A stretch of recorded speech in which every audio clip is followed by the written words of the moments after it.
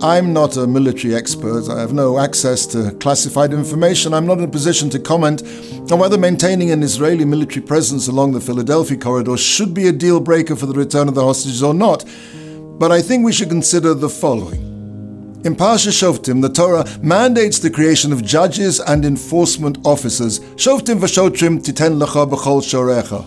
You shall place judges and officers in all your gates. Why is it necessary to have both judges and enforcement officers? Why couldn't the judges also be the enactors of its enforcement? If a judge had to carry out his own verdict, there'd always be a possibility that his sympathy might bias his judgment. If judges had to be executioners, I'm not sure how many judges would give the death penalty, even if that was the correct and appropriate ruling.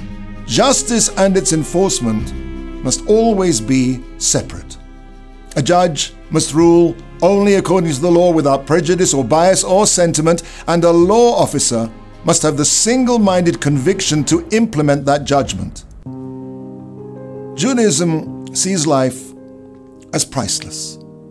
Islam sees life as worthless.